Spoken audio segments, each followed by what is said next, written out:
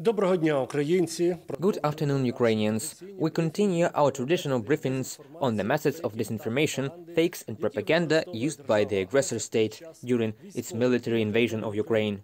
And today we will talk about a typical example of manipulation of the public opinion in the West.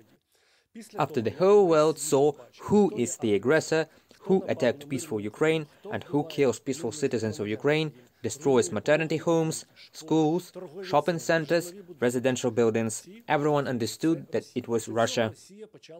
After that, Russia began to use tactics to move from the image of the aggressor to the image of the victim. Realizing that this is impossible to do in a story with Ukraine, they try to capture public opinion in the West, using typical fakes and propaganda as they do in their domestic Russian market. And in recent days, in the German information space, and Germany is a key EU state, in recent days they have launched a fake story, a lie that a Russian-speaking boy was allegedly killed on German territory and it was done by Ukrainians. The fake itself begins with a chain on one of the immigrant channels in Telegram, where a woman appeared who had mixed Russian and German languages, giving the disturbing message. I want to tell you about a boy. It is a tragedy. In the town of Euskirchen, near Cologne, a crowd of Ukrainians beat a boy to a half of death at the railway station. He was taken to the intensive care unit. He was in coma. The Ukrainians were just taken home, where they live. Nothing has been done yet. And then, today, my friend wrote that the guy died. He was 16 years old. I can't imagine the grief of his mother, and so on. This is a throw-in made on behalf of the unverified source of information, not the official person, but just a witness, an eyewitness telling the legend of the crucified boy, but in a new reincarnation, and now it is in Germany. And then this fake story goes to the official internet resources and websites and begins to circulate in the information space in both Russian and German. This is followed by an official statement from the German police, in particular the city of Bonn, which is responsible for the Euskirchen heavy crimes department. Just think what cynism and what lies the reports of the official police state. Now a video is circulating on the internet, reporting an attack on a 16-year-old young man in the Euskirchen area, allegedly beaten to death by a group of Ukrainians. The Bonn police, who are responsible for serious crimes in the Euskirchen area, have no information about such violent attacks or even a death. The Bonn police guards have launched an investigation, and the experts are now suggesting that this is a deliberately fake video intended to incite hatred. We ask you not to distribute this video anymore and to check all information, especially on social media, very carefully for its authenticity. This is not the first time that the Russian propaganda has attempted to win the sympathy of the Western public and political thought.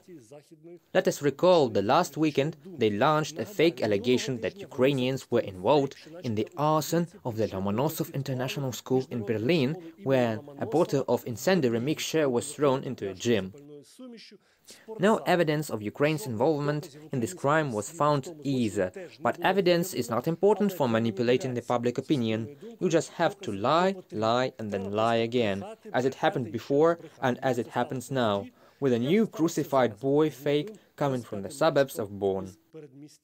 Let's go further. Another example of the use of propaganda tricks is the technology of reflection that we already know. In other words, Ukraine is just exposing Russia for crimes against humanity, genocide, killing civilians, bombarding maternity hospitals, theaters and massacres. And then they start to broadcast this and accuse Ukrainians, but without any evidence. In particular, they blame the allegedly Ukrainian neo-Nazis of destroying the swimming pool in Mariupol, killing many civilians. They do it without any official sources.